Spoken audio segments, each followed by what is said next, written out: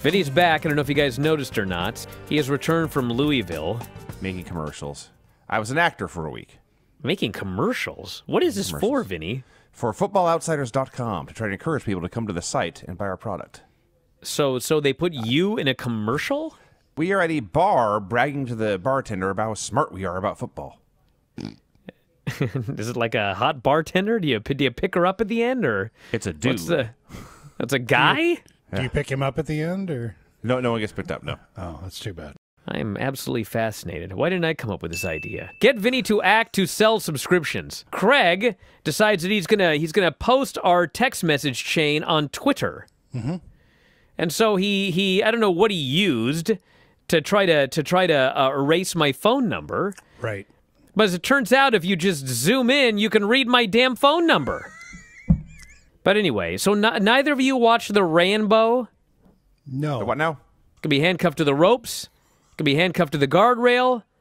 Could be handcuffed to someone's dick. Whatever. You're out. I feel like we're missing a story here, aren't we? I felt like I was handcuffed by the dick when I was watching this fucking match. Did Dick Togo use cuffs?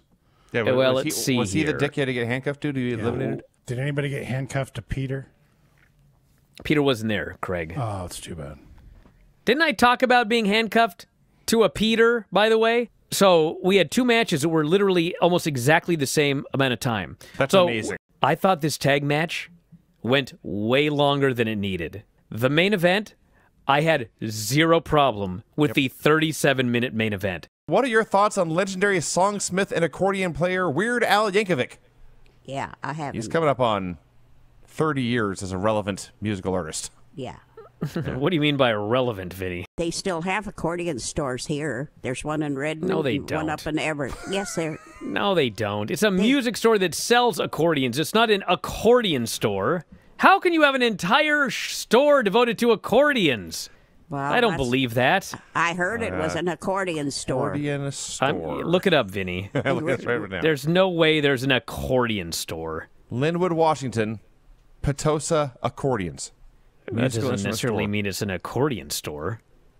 Why? What do you think they called it? Potosa Accordions. All right, fine, whatever. If you had no restrictions at all in your diet, what food would you love to eat over and over again?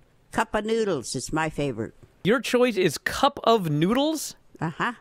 Not a steak or escargot. Nope.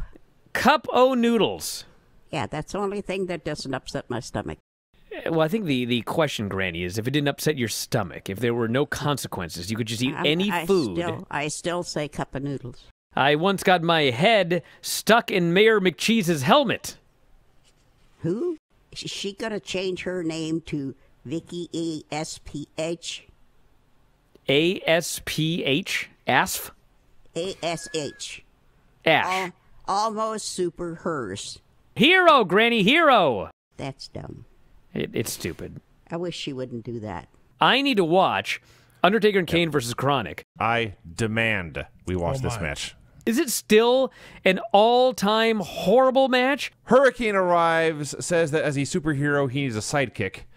Lance recommends Ivory. Hurricane says she is 99 and 44 100% pure. I need someone who is 100% pure. Yeah, Molly is more pure than Ivory. She's 100% pure. Spike's not getting the job done. Oh, Craig.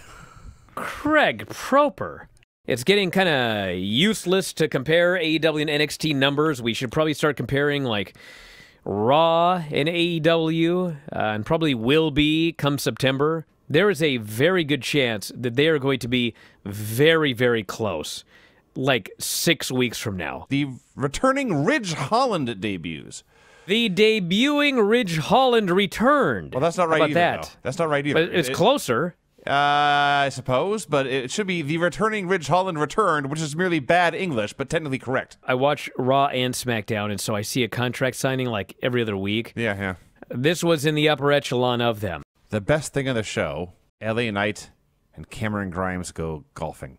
Think about Borash's videos that he shoots for NXT. You can always tell that they're his because they're just good. It begins with a joke about ball washing that I honestly can't believe made TV.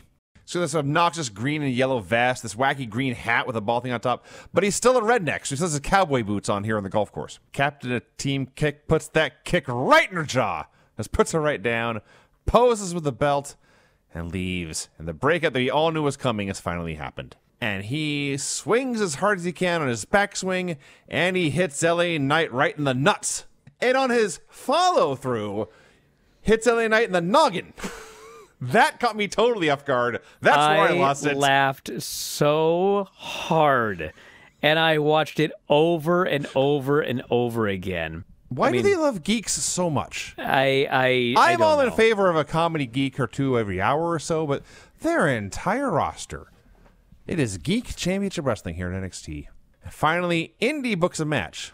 Johnny Gargano versus Dexter Lumis in a love her or lose her match. And yes, they specifically said it is for the right to date Indy Hartwell. I like Bronson Reed. Adam Cole's an all-time, well, he's great. He's great. This match was pointless. We need a match to fill time and then be a main event. Bro, I've seen this match 1,000 times. I saw Last Man Standing or whatever it was. I saw the one-on-one match they had. Like, bro, why is this continuing? Now it is time for a vastly superior television program. I know we usually vote at the end, everyone. I was going to vote AEW right now. Brian, if you want to wait, that's fine. They got the 2 Unlimited music playing. They're dribbling basketballs. They're running through a banner. They're dunking on an 8-foot hoop. It grew to 1.24 million viewers for the end of this match. They beat the Hangman, and they dropped all the way down to 975,000 viewers for the next quarter. Oh. There was a big plunge when they beat the Hangman. And one of the announcers just completely out of nowhere says, "Let's hear this from Hiroshi Tanahashi." Like, what? Really? Okay. You know, this match was obviously a disappointment because everybody was expecting a blowaway match, and there was an injury, and they went home early, and the finish was anticlimactic, and it was just weird. Thankfully, Cash appears to be okay, so hopefully he's back very soon. You can only prove that you're the greatest in all Elite Wrestling, even if you think you're the best in the world. And now the CM Punk chants are really, really loud. And not confirmed, but like he's coming in. I would stake my reputation on it, whatever reputation I have. Can you imagine Chicago when they're going to build up to the whole show, and maybe the lights will go out, but then Cult of Personality hits? It's going to be on fire. It's going to be awesome. They brought in Nick Gage, and they had him do what Nick Gage does. I believe that Jericho put the entire match together. I would not doubt that for 1 second. I mean, if I were Jericho, I'd want to put the whole match together. Nick Gage is running a pizza cutter over Jericho's forehead as it goes to picture-in-picture, and a Domino's pizza ad appears on the other screen. Yes, I laughed. I laughed a lot at that. A lot of people that don't like AEW did immediately start contacting Domino's after the Domino's commercial, after the pizza cutter spot. So my guess is that it is true that Domino's probably was not happy with the feedback that they got, and maybe they'll pull their ads, I don't know. If you do something and you drive off sponsors and you find out you're driving off viewers, they are going to stop doing it. Not my favorite kind of match, but I don't see a huge amount of evidence that this is a massive negative for AEW. Do I think that they should make this a regular thing? No. Do I think that it's okay to do it every now and then? Sure. Should it mostly be on pay-per-view? Yes. And one of your most hated rivals, The Juice, is coming back to TNT. I thought the show was great.